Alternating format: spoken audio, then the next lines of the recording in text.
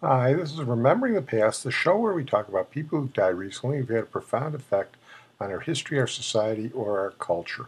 And in our ongoing series on Nobel Prize winners, tonight we're going to talk about J. Robert Schrieffer, who died recently at the age of 88. Dr. Schrieffer was awarded 1/3 of the Nobel Prize in Physics in 1972, along with John Bardeen and Leon N. Cooper. Their prize motivation was their jointly developed theory of superconductivity, usually called the BCS theory. The name BCS theory comes from the last names, initials, of the three theorists, Bardeen, Cooper, and Schrieffer. According to NobelPrize.org, when certain metals are cooled to extremely low temperatures, they become superconductors, conducting electrical current entirely without resistance.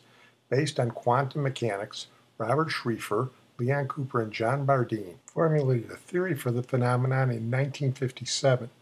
At extremely low temperatures, the interactions between electrons and atoms in the metal's crystalline structure causes the electrons to pair up with one another. As a result, their movement becomes orderly, unlike the random movement at normal temperatures, and electrical resistance disappears. Well, here we are in physics again. As you know, that's not my métier, but I'll try and bumble my way through. Anyway, Robert Schrieffer came from Oak Park, Illinois, not too far from here, but he moved down to Florida when he was a kid. He did his graduate work at the University of Illinois at Urbana-Champaign under Professor John Bardeen. And actually, John Bardeen is a quite interesting guy because he was awarded 2 Nobel Prizes, one of the only people to be awarded 2 Nobel Prizes in the same field. In 1956, he was awarded part of the Nobel Prize along with William Shockley for the development of the transistor. He said that was pretty much a gadget-related thing, and the Nobel Prize he was awarded in 1972 with Cooper and Schrieffer was the one that really spoke more to scientific theory, and in that respect he was much more proud of that one. Here's the University of Illinois website on Bardeen and Schrieffer and the 1972 Nobel Prize. The theory of superconductivity was known as the BCS theory for Bardeen, Cooper, and Schrieffer. Bardeen shared the Nobel with 2 students who worked on it with him. Leon Cooper came from New York and was Bardeen's postdoctoral student. J. Robert Schrieffer was Bardeen's graduate student who elected superconductivity as his thesis topic. Both men recall the time and the campus as friendly and collegial. Their work with Bardeen, they said, was family style. Both credited Bardeen with providing fatherly guidance. Well, I'll try and bumble my way through what Bardeen, Cooper, and Schrieffer did. Superconductors are materials that conduct electricity with virtually no resistance. Your classical conductors like copper overheat when too much current is passed through them. Materials that don't exhibit resistance and don't overheat are extremely valuable in the magnets of most modern magnetic resonance imaging machines and for accelerating protons at the particle accelerators that study the smallest bits of the universe. A lot of our physics Nobel Prize winners have worked at particle accelerator labs which are dependent on superconductors. The concept of superconductivity was discovered more than 100 years ago when a Dutch physicist first observed in 1911 that mercury that had been cooled to below minus 452 degrees Fahrenheit, about 7 degrees above absolute zero, would not show any resistance. It was essentially the first superconductor, and it stunned the scientific community. A whole lot of physics and practical effects changed if you could pass electricity through a superconductor, and many of the greatest scientists of the 20th century set out to figure out how that happened. So you had Einstein, Heisenberg, Niels Bohr, Wolfgang Pauli, Richard Feynman, all trying to find an explanation for superconductivity, and none of them could. Who ultimately figured it out? Bardeen and his 2 students at Urbana-Champaign. Within a couple of years in the 1950s, they had solved pieces of the problem, including how electrons, which normally repel one another, could be mutually attracted and pair up. This was an essential prerequisite for understanding the collective behavior of electrons within superconductors. Schrieffer arrived at the final piece in 1957 when he was at a physics conference in New York City. While he was riding the subway, he came up with a mathematical expression that described how the pairs of electrons coalesced into one large clump, allowing them to move together without scattering, that is, without generating electrical resistance. By his own account, he had to scribble down the solution while he was on the train.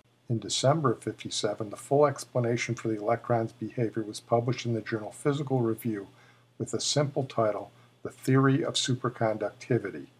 During a celebration of the 50th anniversary of the paper in 2007, Dr. Schrieffer described his insight with an analogy to a line of ice skaters arm in arm.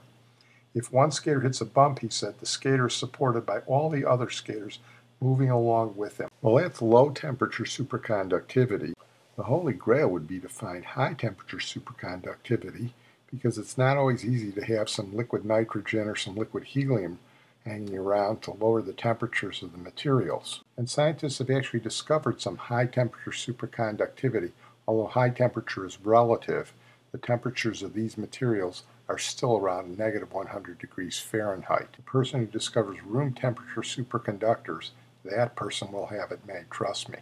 The interesting thing about the theory between higher temperature superconductivity is the BCS theory doesn't work for that. So we're sort of back where we were 100 years ago, where all the top theorists, including Dr. Schrieffer, looked for reasons in a theory for high temperature superconductivity and have yet to find it. It remains one of the mysteries of physics. Well, that's superconductivity. Let's talk a little bit about Dr. Schrieffer.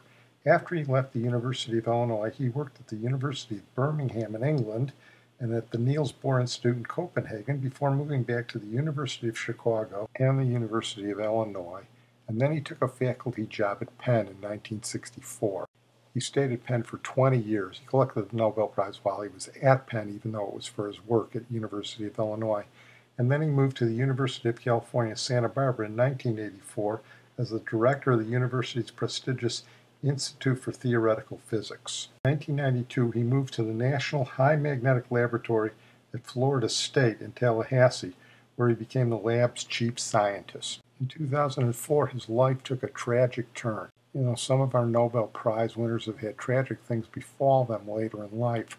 I'm thinking of Leon Letterman, who had to auction off his Nobel Prize to pay for his medical care, or David Thewlis, who developed Alzheimer's disease and didn't understand the prize when he won it. Dr. Schrieffer's tragedy was a little different. As I said, it was in 2004 that he was driving from San Francisco to Santa Barbara when his car, which was traveling at 100 miles an hour, apparently he liked very fast cars, slammed into a van, killed a man, and injured 7 other people. Another one of the victims later died that may have been related to the accident itself. Dr. Schrieffer's Florida driver's license was suspended. He pleaded no contest to felony manslaughter and apologized to the victims and their families. But he was sentenced to 2 years in prison, and he actually served 1 year in prison before he was released.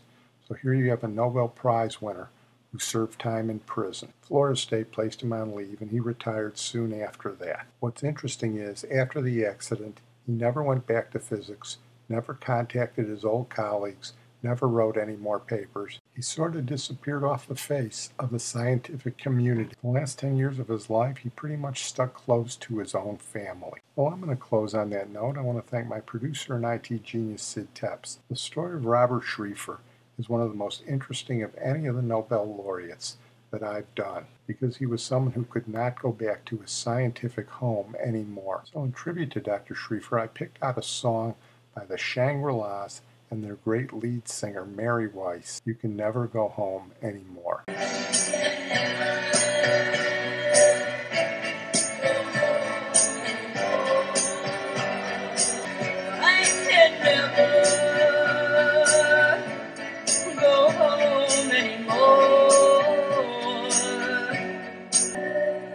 And I can never go home anymore.